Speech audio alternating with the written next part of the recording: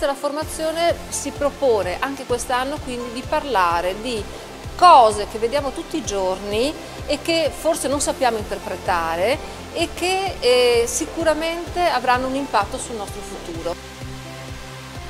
Ma essere nel mese della formazione, incontrare le persone per me è molto importante perché abbatti quei muri. Oggi andiamo sempre verso una società molto intermediata dai social network, dagli schermi, dai telefoni, dai messaggi.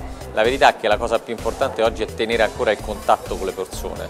Il contatto con le persone le tieni solamente incontrandole.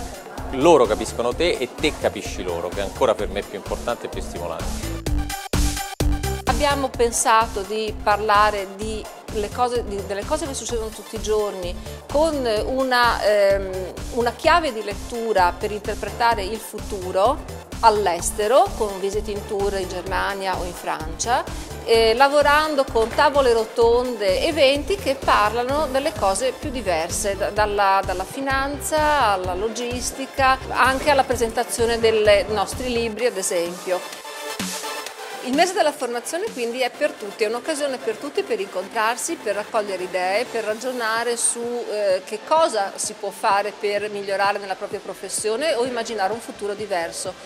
Ci sono ragazzi che vengono dalle scuole, dall'università che si incontrano con imprenditori o manager, quindi è assolutamente un'occasione democratica per parlare in un territorio in cui noi siamo presenti e vogliamo esserlo sempre di più da un punto di vista culturale.